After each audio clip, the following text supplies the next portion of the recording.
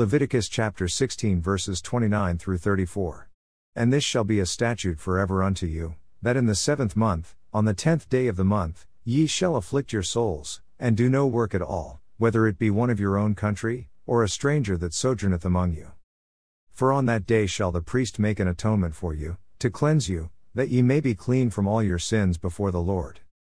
It shall be a Sabbath of rest unto you, and ye shall afflict your souls, by a statute forever. And the priest, whom he shall anoint, and whom he shall consecrate to minister in the priest's office in his father's stead, shall make the atonement, and shall put on the linen clothes, even the holy garments. And he shall make an atonement for the holy sanctuary, and he shall make an atonement for the tabernacle of the congregation, and for the altar, and he shall make an atonement for the priests, and for all the people of the congregation. And this shall be an everlasting statute unto you, to make an atonement for the children of Israel for all their sins once a year. And he did as the Lord commanded Moses. Leviticus chapter 17.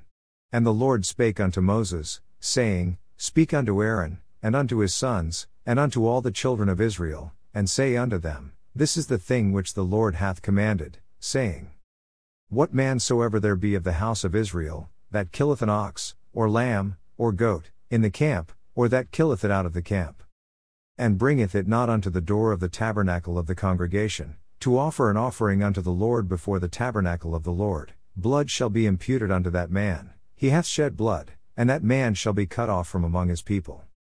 To the end that the children of Israel may bring their sacrifices, which they offer in the open field, even that they may bring them unto the Lord, unto the door of the tabernacle of the congregation, unto the priest, and offer them for peace offerings unto the Lord. And the priest shall sprinkle the blood upon the altar of the Lord at the door of the tabernacle of the congregation, and burn the fat for a sweet savor unto the Lord. And they shall no more offer their sacrifices unto devils, after whom they have gone a whoring. This shall be a statute forever unto them throughout their generations. And thou shalt say unto them, Whatsoever man there be of the house of Israel, or of the strangers which sojourn among you, that offereth a burnt offering or sacrifice, and bringeth it not unto the door of the tabernacle of the congregation, to offer it unto the Lord, even that man shall be cut off from among his people. And whatsoever man there be of the house of Israel, or of the strangers that sojourn among you, that eateth any manner of blood, I will even set my face against that soul that eateth blood, and will cut him off from among his people. For the life of the flesh is in the blood, and I have given it to you upon the altar to make an atonement for your souls, for it is the blood that maketh an atonement for the soul. Therefore I said unto the children of Israel, No soul of you shall eat blood, neither shall any stranger that sojourneth among you eat blood. And whatsoever man there be of the children of Israel, or of the strangers that sojourn among you, which hunteth and catcheth any beast or fowl that may be eaten, he shall even pour out the blood thereof, and cover it with dust. For it is the life of all flesh, the blood of it is for the life thereof. Therefore I said unto the children of Israel, Ye shall eat the blood of no manner of flesh, for the life of all flesh is the blood thereof, whosoever eateth it shall be cut off. And every soul that eateth that which died of itself, or that which was torn with beasts, whether it be one of your own country, or a stranger, he shall both wash his clothes, and bathe himself in water, and be unclean until the even, then shall he be clean. But if he wash them not, nor bathe his flesh, then he shall bear his iniquity. Leviticus chapter 18. And the Lord spake unto Moses, saying, Speak unto the children of Israel, and say unto them, I am the Lord your God.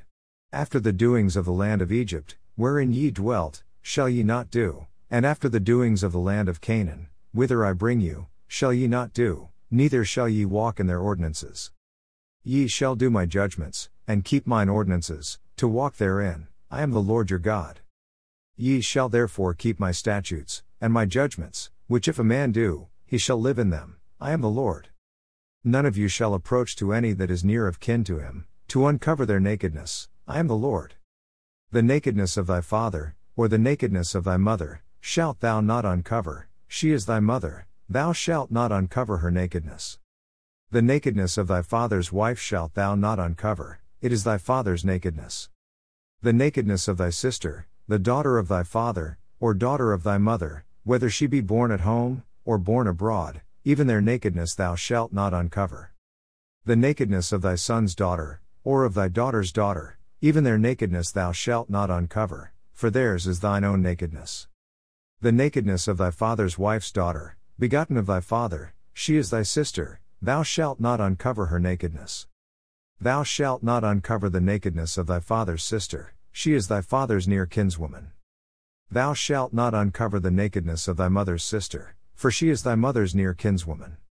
Thou shalt not uncover the nakedness of thy father's brother, thou shalt not approach to his wife, she is thine aunt. Thou shalt not uncover the nakedness of thy daughter-in-law, she is thy son's wife, thou shalt not uncover her nakedness. Thou shalt not uncover the nakedness of thy brother's wife, it is thy brother's nakedness. Thou shalt not uncover the nakedness of a woman and her daughter, neither shalt thou take her son's daughter, or her daughter's daughter, to uncover her nakedness, for they are her near kinswomen, it is wickedness. Neither shalt thou take a wife to her sister, to vex her, to uncover her nakedness, beside the other in her lifetime. Also thou shalt not approach unto a woman to uncover her nakedness, as long as she is put apart for her uncleanness. Moreover thou shalt not lie carnally with thy neighbor's wife, to defile thyself with her.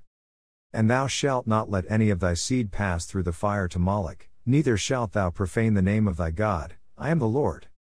Thou shalt not lie with mankind, as with womankind, it is abomination. Neither shalt thou lie with any beast to defile thyself therewith, neither shall any woman stand before a beast to lie down thereto, it is confusion. Defile not ye yourselves in any of these things, for in all these the nations are defiled which I cast out before you. And the land is defiled, therefore I do visit the iniquity thereof upon it, and the land itself vomiteth out her inhabitants. Ye shall therefore keep my statutes and my judgments, and shall not commit any of these abominations, neither any of your own nation, nor any stranger that sojourneth among you. For all these abominations have the men of the land done, which were before you, and the land is defiled. That the land spew not you out also, when ye defile it, as it spewed out the nations that were before you. For whosoever shall commit any of these abominations, even the souls that commit them shall be cut off from among their people. Therefore shall ye keep mine ordinance, that ye commit not any one of these abominable customs, which were committed before you, and that ye defile not yourselves therein, I am the Lord your God. Mark chapter 7 verses 24 through 37. And from thence he arose, and went into the borders of Tyre and Sidon, and entered into an house, and would have no man know it, but he could not be hid. For a certain woman, whose young daughter had an unclean spirit, heard of him, and came and fell at his feet. The woman was a Greek, a Syrophoenician by nation, and she besought him that he would cast forth the devil out of her daughter. But Jesus said unto her, Let the children first be filled, for it is not meet to take the children's bread, and to cast it unto the dogs. And she answered and said unto him, Yes, Lord, yet the dogs under the table eat of the children's crumbs. And he said unto her, For this saying go thy way, the devil is gone out of thy daughter. And when she was come to her house, she found the devil gone out, and her daughter laid upon the bed. And again, departing from the coasts of Tyre and Sidon, he came unto the sea of Galilee, through the midst of the coasts of Decapolis. And they bring unto him one that was deaf, and had an impediment in his speech, and they beseech him to put his hand upon him. And he took him aside from the multitude, and put his fingers into his ears, and he spit, and touched his tongue. And looking up to heaven, he sighed, and saith unto him, Ephphatha, that is, be opened. And straightway his ears were opened, and the string of his tongue was loosed, and he spake plain. And he charged them that they should tell no man, but the more he charged them, so much the more a great deal they published it. And were beyond measure astonished, saying, He hath done all things well, he maketh both the deaf to hear, and the dumb to speak. Mark chapter 8 verses 1 through 10. In those days the multitude being very great, and having nothing to eat, Jesus called his disciples unto him, and saith unto them, I have compassion on the multitude, because they have now been with me 3 days, and have nothing to eat, and if I send them away fasting to their own houses, they will faint by the way, for divers of them came from far. And his disciples answered him, From whence can a man satisfy these men with bread here in the wilderness? And he asked them, How many loaves have ye? And they said, 7. And he commanded the people to sit down on the ground, and he took the 7 loaves, and gave thanks, and brake, and gave to his disciples to set before them, and they did set them before the people.